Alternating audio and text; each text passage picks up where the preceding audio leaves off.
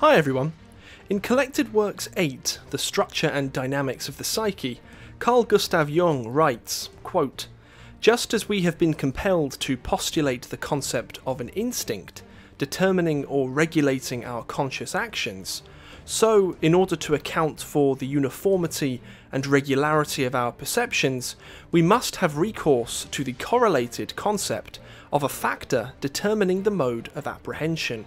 It is this factor which I call the archetype, or primordial image. The primordial image might suitably be described as the instinct's perception of itself, or as the self-portrait of the instinct." A quick Google or YouTube for Jung archetype yields millions of results, with the vast majority, analysed via a sample of course, being overtly psycho-reductive in their interpretation of the original idea. That is, that an archetype is, either distinctly or practically, separate from the wider biological context, and can be considered in isolation of this, usually within a specialised literary analysis. However, in the quote mentioned a moment ago, Jung is absolutely clear that not only are instincts instrumental in, quote, determining or regulating our conscious actions, but additionally, that archetypes are the self-portrait of these instincts. Thus, the context does emerge, and the psycho-reductionism can be put aside, so a true exegesis can be done on the implications of Jung's clinical work for human health. In line with this, in this video, you're dropped into a high-level first-year IPSA professional training seminar, where Steve and Pauline Richards were engaging in a dialectic with one of our students on the fundamental importance of instincts in clinical practice. Steve and Pauline have developed their psychosystems analysis model of depth psychology over the last 40 years, with support from many notable clinicians and individuals, including Franz Jung, Carl Jung's only son. However, Steve is clear in this clip that his view is his, and that he would encourage everyone to come to their own conclusions, in the true spirit of the dialectic. We really hope that you enjoy.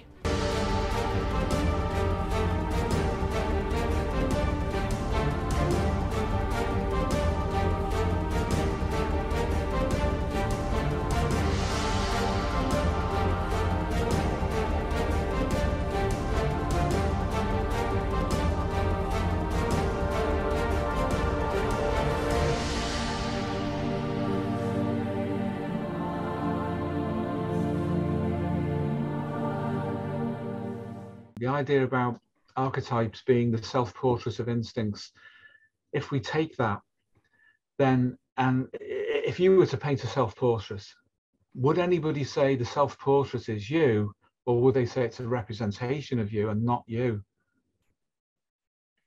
Yeah, representation. Yeah. So archetypes are not things in and of themselves, they are representations. What the Jungians call archetypes are not independent or separate from that which creates them. Which Jung reckon were instincts. Well, obviously, ultimately, it's deeper than that. It's the genome. And the other way to look at this, which supports it, is the idea of a dialectic between the genome and its psychological projection or projection into psychology, and then the ego pre-consciously. That's where the dialectic occurs. And then there's a resultant image. The resultant image internally is something usually that will resonate with the external environment, because then the ego feels connected internally and externally. So it's in a harmonic resonance. But that is still a version of the genome projecting into psychology via instinct to produce an image of itself, which Jungians then fantasize and call it an archetype. It's not.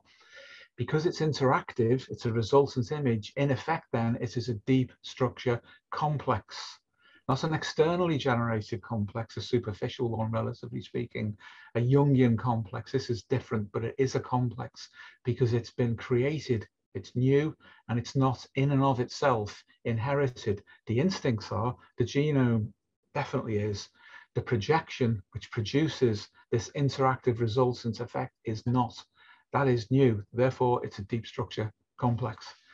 And that is the kind of complex that we want to encourage the genome to make, to cure itself of that which has been produced at the higher level by an ego which has devolved responsibility, partitioned first of all, and devolved responsibility to a part of itself, which splits off, becomes autonomous, and tries to cap lifespan development and individuation. And unfortunately, if we don't help the genome to make the homeostatic adjustment necessary to push that out the way, it'll just push harder.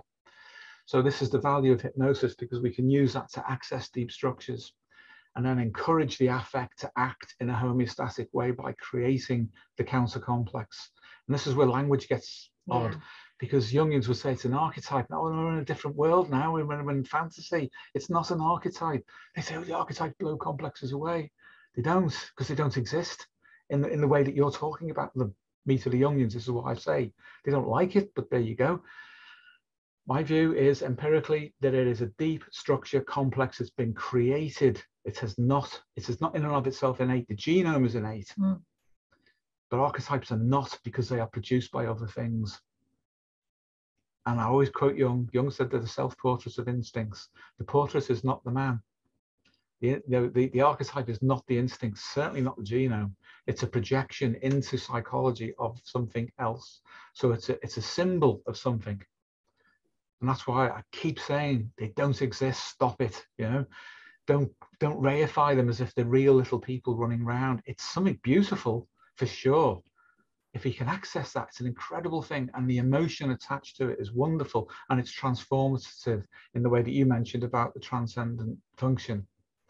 But that's the true counter complex. Then it emerges from within, and we just encourage it to be formed by opening out the natural pathways of communication and helping a person to restore homeostasis, so to heal from within. That's, yeah, thank you. That's good to hear. It just hearing you say what you just said, I was just reminded of, I guess, my own self-analysis work I've been doing throughout the course of this course, and you know, my own work I've done in my journal, and my own hunches on, you know, my complexes and the origins of them, and laying them out, which I think I was going in the right direction with, and you know, that gets updated over time. But what I've found, or what I've been finding, is I've been having dreams around the complexes, but it's much more of an emotional, perhaps, response that seems to power through in the dream, related to these complexes, like parental, you know, whatever it might be, and it's a felt experience, different from just, I guess, the cortical exercise around it. And I think it would be like in the direction of homeostasis there, that counter complex, and getting more in tune with the instincts. Yeah, definitely. Archetypal images are real. They're real images, and they represent instinctive and genomic patterns of anticipation teleologically for the future. They make sense if we think of them like that, but Jungians say, no, they're real. They're not. And I really would challenge any of them. I'd debate any of them on that. They're theoretically inconsistent internally, and it does not match natural observation. So for me, it has to be wrong. I can't hold on to that belief anymore. I used to believe in archetypes, and then I found I'm forcing people to accept this belief. I'm communicating suggestion, and it's not leading anywhere. I'm forgetting biology. I'm forgetting that, you know, Jung said it's a self-regulating system. What is the psychology? Yeah, well, what does that sit in? Biology, and so on. So we have to try to get down to a natural understanding. And he gives it away when he says that archetypes are the self-portraits of the instincts. They are created by the instincts. They are not in and of themselves things. There's no archetype as such. The image represents instinct, just like narratives do. If we watch a film, if you do an instinctive analysis with a lifespan trajectory model beneath that, which is the genome's teleology, you understand the film immediately. Everybody acts instinctively around a through line.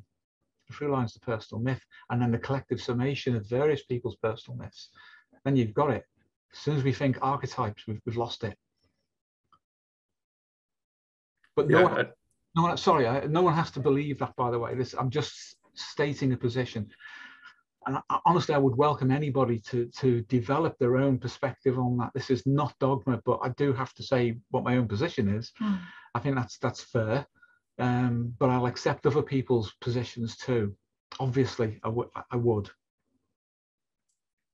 Well, it's been helpful for me, the shift in perspective. I used to try to analyze my dreams years ago and try to, oh, there's a shadow, and do all that. And I find it's just in the past months, you know, analyzing my dreams, and having also, I guess, the biopsychosocial model, or the Freudian, Adlerian, Jungian model, kind of to fit that analysis into, has been hugely helpful. So yeah, it's been working so far for me. So thank you. Thank you. I hope.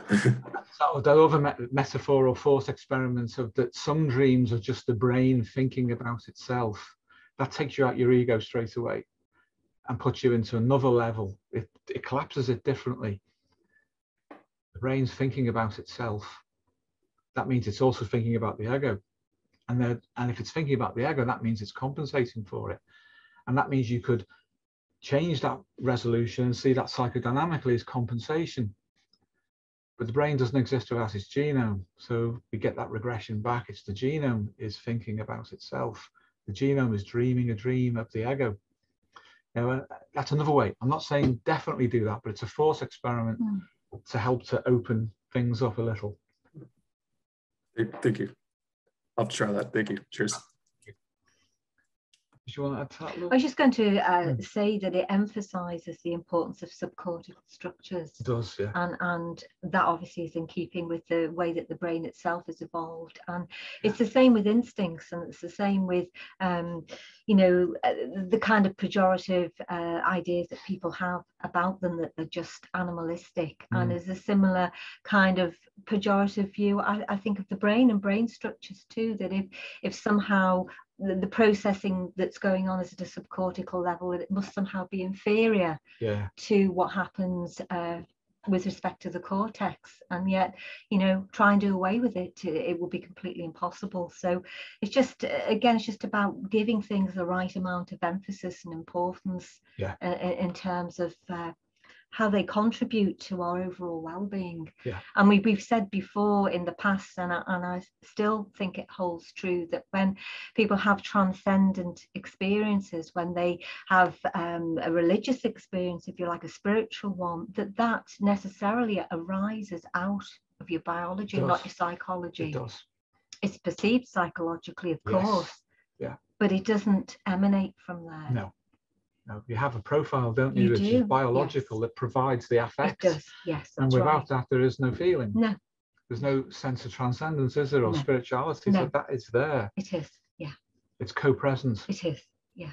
Doesn't mean there isn't anything spiritual. It just means there is a correlation, but it's actually a representation.